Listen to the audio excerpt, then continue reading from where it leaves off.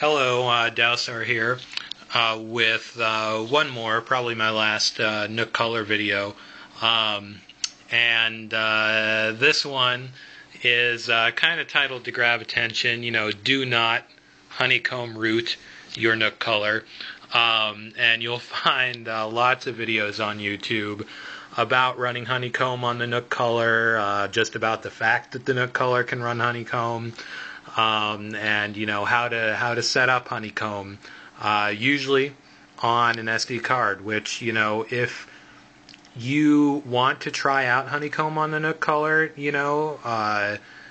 several people have put some work into getting it working, getting it basically working. All the basic functions are there. And it's impressive how well they've done with that.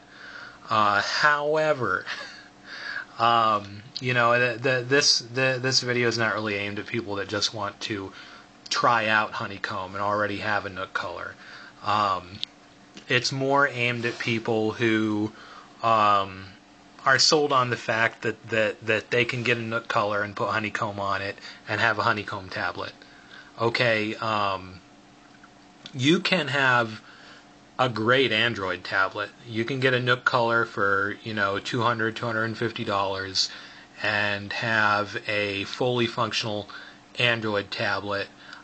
Your best bet for doing that right now is, and for the last several months, is Cyanogen Mod 7, which is a version of Android Gingerbread, which has been optimized for a tablet interface. You have the soft buttons down here. It's not the honeycomb soft buttons, but honestly I like these better because I can tell what they are. The honeycomb buttons are more minimalistic, which means that the menu button looks a lot like the back button, looks a lot like the home button.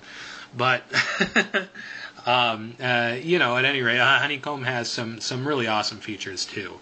Some of which do work on a honeycomb build for the Nook color. But there are a lot of issues still with running honeycomb on the Nook color. And the main issue is that when you run honeycomb, you're not actually running honeycomb on the Nook color. The people that have made it work don't have the source code. As opposed to Cyanogen Mod 7, they have the source code for Android Gingerbread. They have a complete build of, they have a complete Android operating system based on Android Gingerbread and optimized for this device. With Honeycomb, Google is not releasing the source code. It doesn't look like they're going to release it anytime soon. And, their excuse is they don't want to see it on phones. But that also leaves those of us with non-honeycomb tablets that are probably, in terms of hardware, perfectly capable of running honeycomb. Leaves us out in the cold as well. So again, it's quite impressive how much does work, how much people like Deeper Blue, Mad Cat has done a recent port of Honeycomb 3.1 for the Nook. It's impressive how much stuff they have gotten to work. They'd also be the first people to tell you that it's not Cyanogen Mod 7. It's not it's not that complete, and definitely is not under that intensive development. Cyanogen Mod 7, they're constantly improving it. They just recently got deep sleep working, which I was getting pretty decent battery life before, but definitely much better battery life now. When you leave the device sitting overnight, not plugged in, it doesn't lose as much energy when you're not using it. That's about it. I called the video "Do Not Honeycomb Root Your Android your Nook color." Actually, neither what I did to put Cyanogen Mod 7 on here, nor what you would do to set up an SD card running honeycomb is rooting. Has nothing to do with rooting. Rooting gets thrown around for anything you do to change the capabilities of an Android device.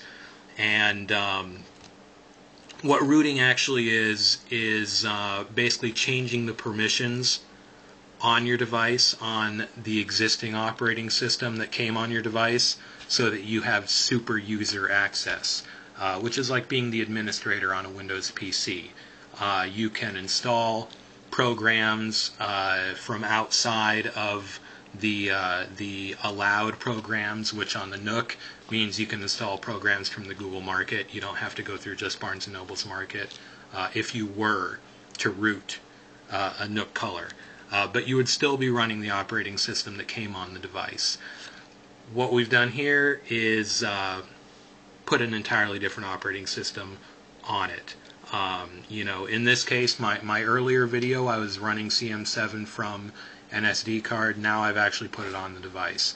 And performance is actually, I did start developing some issues running from the SD card, but, the performance now that I'm getting on the internal storage, having flashed the CM7 ROM to the internal storage, is really pretty identical to what I was getting when I had it stable on the SD card, just in the course of basically screwing around, trying out different ROMs, flashing this, flashing that, and changing things around.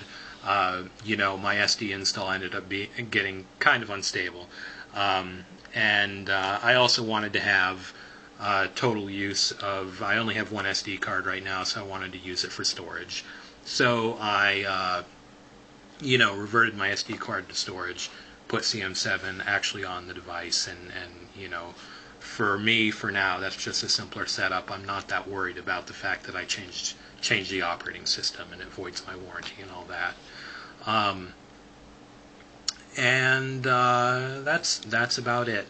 So, again, this video is not saying that Honeycomb will do anything bad to your Nook color. Just that it's not a complete operating system right now. Maybe someday it will be. Again, it's just not in as good a position to do that as Gingerbread, as what they've done with Cyanogen Mod 7. But it's still, it's definitely still worth checking out. Just don't go on eBay and pay someone $50 for Nook Color Android Honeycomb 3.0 8GB Class 10 SD rooted, because they're already lying to you. It's not rooted. It's probably not a Class 10 SD card. If it is, maybe I'll put something in the comments, but you don't want to try to run an operating system from a Class 10 SD card. It'll be a horrible experience if it will even boot up. So they're probably giving you a bunk SD card, or either they're giving you a bunk SD card or a really horribly performing Honeycomb operating system. So don't do that. If you want to actually get informed on the limitations of the operating system and make your own SD card, go for it. Just be prepared to use something else for your day-to-day, tablet use. Okay, that's all. So enjoy your Nook colors if you got them, and bye-bye.